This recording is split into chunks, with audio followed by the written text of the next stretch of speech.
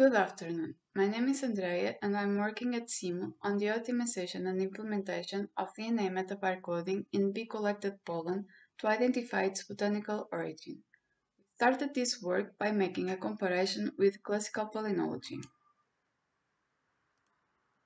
The identification of botanical origin of mixed pollen samples collected by bees has several applications, as it is illustrated in these recently published papers.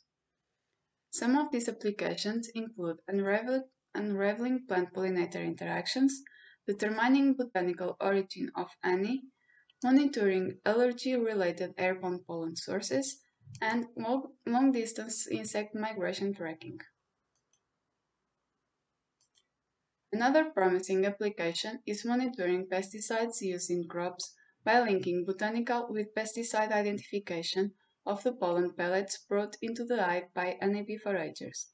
This will allow the use of bees as a powerful tool for environmental monitoring, which is the ultimate goal of an ongoing project named Insignia. The data that I'm presenting today were obtained in the framework of Insignia and represents a step forward towards achieving this goal. Insignia involves the development of a citizen science protocol for honeybee colonies as biosamplers for pesticides. To that end, 8 citizen scientists from across 9 European countries collected pollen samples bi-weekly between April and September of 2020 from traps placed in front of beehives. These beehives were located in different land uses to provide a contrasting range of expected pesticides exposure and plant diversity.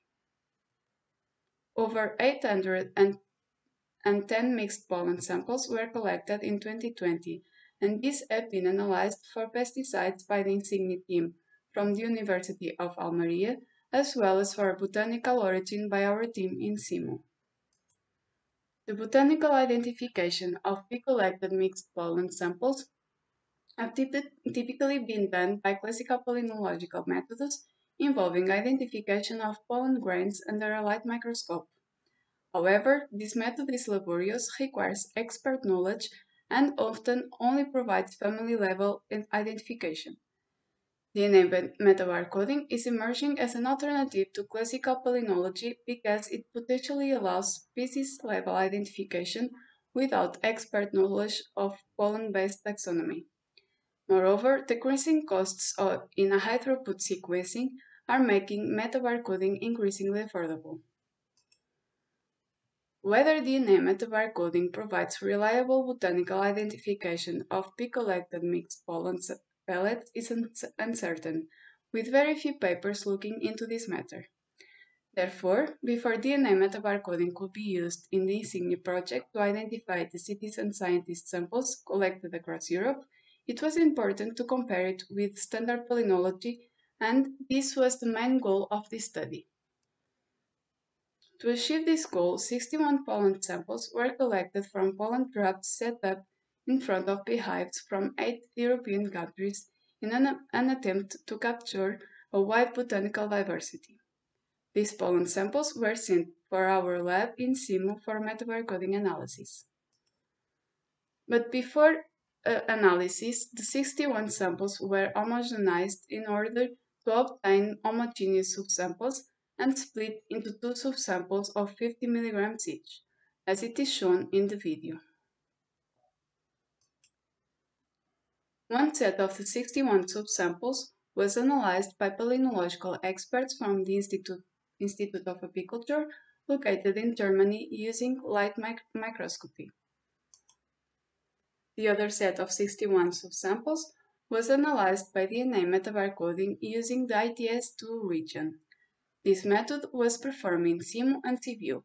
The first steps in CIMO comprise the pollen homogenization, followed by its DNA extraction. For the extraction, it was used a commercial kit with the implementation of a bead mill step to help the disruption of the pollen walls. After that, a PCR was performed with 2 goals: the amplification of the target region, ITS2, and the incorporation of the MySeq specific adapters. The last steps were performed in TiBE and consists in a second PCR with the goal of incorporating the indexes, followed by a normalization of the samples so that every sample has the same final concentration and, in the end, all of them have a balanced number of reads. The normalized samples are pulled and validated with a real-time PCR and finally go into the MiSeq for sequencing. The reads generated by the MiSeq platform were filtered, merged, and classified at the taxonomic species level using a pipeline implemented at the TiBE servers. However, in this specific study, the analyses were performed at family level, since most of the times it is the taxonomic level given by palynology.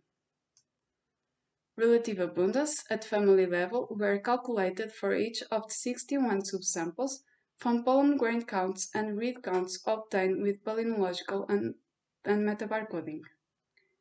In this table, I present two samples where we can see the relative abundance of palynology and metabarcoding. For example, in the sample I4, Fagaceae and Rosacea are the most abundant families in both methods, but Asteraceae only appears on the palynological method, while Ranunculacea appears on the metabarcoding. Overall, Brassicaceae, Rosacea, Fabaceae, and Fagaceae were the most abundant families in the sample pollen, although the importance vary across countries, with the example of Rosacea being more abundant in Denmark, France, UK, and Italy, and rare or absent in Austria, Greece, Latvia, and Portugal.